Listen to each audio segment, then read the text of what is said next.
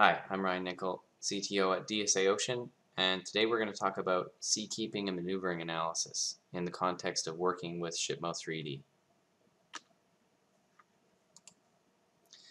A quick agenda: we're going to go through a very quick review of the ship motion analysis process and talk about ShipMo 3D structure and the applications we're going to use for seakeeping analysis and then also maneuvering analysis. By now you should have seen this flowchart quite a few times. This just gives us a bit of a roadmap to figure out where we are at. In the initial stages, we go through working with ship design information and setting up the ship model with also with hydrodynamics pre-processing. At this stage, you've got all that information together, you've got the ship model ready to go, and you're ready to start looking at some seakeeping and maneuvering analysis load cases. So let's jump into the structure of ShipMo 3D now. Remember that ShipMo 3D consists of quite a few application programs, and each application is used to configure information and compute data used elsewhere. Of course, there's going to be a few applications like the seakeeping and maneuvering applications that use the aggregate ship model information and produce the seakeeping and maneuvering motion outputs. This is a list of almost all the applications in ShipMo 3D, and I know there's quite a lot of them, but for the ones that are focused on seakeeping and maneuvering, there's only a subset here that we're going to focus on. And we'll just move on to the next section on seakeeping analysis and go through them. So very generally, frequency domain seakeeping analysis is a technique that assumes the ship motion is sinusoidal. And so all of the physics calculations behind the scenes are revolving around resolving what that that particular amplitude and phase of the motion is with respect to the seaway, the waves in the ocean. The main important thing I want to point out is that it's extremely rapid calculation to make. Once all the pre-computation is done, you can resolve motion analysis, in minutes or less over a wide range of motion frequencies. And you can see just an example of a response amplitude operator of the generic frigate at 5 knots forward speed with a C direction at 45 degrees. And with each of these plots indicates the different degrees of freedom of the vessel, the response of the different degrees of freedom. So surge, or forwards and backwards, sway, side to side, heave, up and down, roll about the forward direction, pitch about the lateral direction, and yaw about the vertical direction, rotation about the vertical direction. So Ckeep regular is the first application that typically we'll use for seakeeping analysis. And it's doing a frequency domain analysis, and it's computing the ship motion response in regular waves, that is to say a sinusoidal wave. And the goal of Ckeep regular is computing the response amplitude operator, the RAO. It's really nice to just quickly get that dynamic fingerprint. The RAO I like to think of as a dynamic fingerprint of the hull, and just show what is going to happen and what's the magnitude of that motion in different wave frequencies.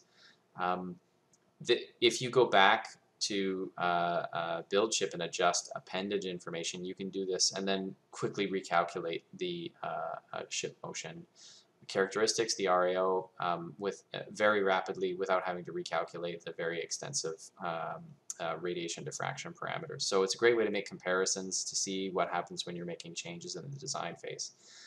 The other thing that Ckeep regular is useful for is computing the motion RAO database, which can then be exported and used in other tools like ProDSDS. So Ckeep regular, usually this is the first program that will tend to work with just to quickly get an RAO and get a broad idea of what the characteristics of motion is like. You can also add seakeeping positions. These are in ShipMo 3D. These are just they're equivalent to virtual instruments that you can place at any point on the ship and then get information on displacement, velocity, and acceleration. Okay, the next application is Ckeep random. This gives ship motion response in an actual wave spectrum. So previously we were just looking at unit sinusoidal regular waves. that's fine, but sometimes it's really nice to just look at what you're going to get in a specific sea condition. But Seakeep Random is also helpful because it resolves the motion characteristics of the vessel across a wide range of sea directions. So sea directions meaning where is the sea coming from. So this is the response characteristics of the generic frigate in a long-crested sea, sea state 5, with RMS motions and forward speed at 20 knots. And we have surge, sway, heave, roll, pitch, yaw, and then the rudder response as well, just to help try to maintain its course. And yeah, again, this just another way of getting an idea of what the ship would you'd expect to see, sort of in terms of characteristics of motion, but in terms of an actual seaway. Again, you can use Seakeeping positions to get an idea of displacement, RMS displacement and acceleration, but also other parameters like motion-induced interruption and seasickness index. You'll find these parameters in a summary at the end of the output file of Seakeep Random. Build seaways and application. It's very simple. It's used for setting up the parameters for a sea state and saving them to a file, and it's used in other applications like time series from RAO and Fremo, as we'll cover in a moment.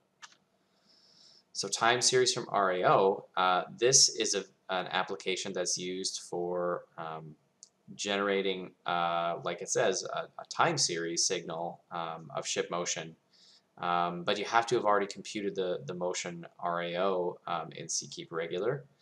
The nice thing about this is that it's nice looking at frequency domain information generally, but sometimes it's also handy to have a time series to look at and potentially even use in some other kind of application or for some other calculation process. You'll need to get a Seaway file constructed in Build Seaway to drive the environmental inputs for this. And here you can see I've just made a quick plot in Excel of what the generic frigate roll looks like in sea state 5 with a 30-degree offset, sea direction, and 10 knots forward speed. You can also use Seakeeping positions with the displacement, velocity, and acceleration, and you'll get acceleration statistics. Note that there will be a summary of this information at the end of the output file. Okay, let's talk about maneuvering analysis. So maneuvering is a little bit different than Seakeeping because you're looking at how things are moving through a sea domain rather than just like the motions of the vessel from seaway. And to do that, you have to do a time domain analysis.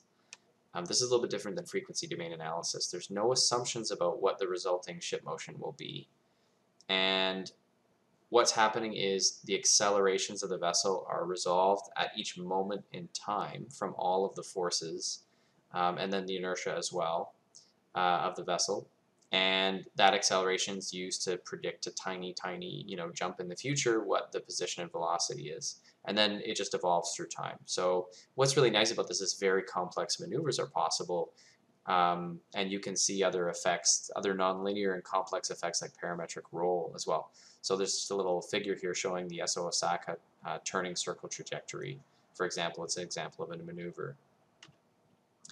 The only time domain capability in Shipmo 3D is in the application Fremo.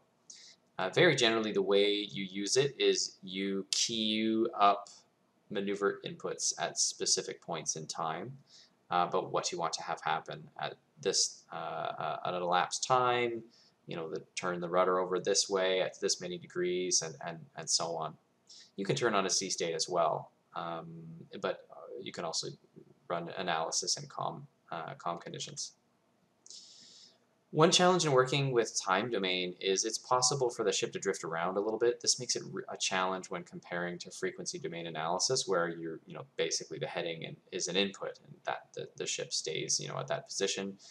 Note that there are some active control capabilities in Fremo to help keep things going in the same direction, like, for example, a heading controller. So that's going to make manipulations to the rudder to try to keep the ship following a similar heading.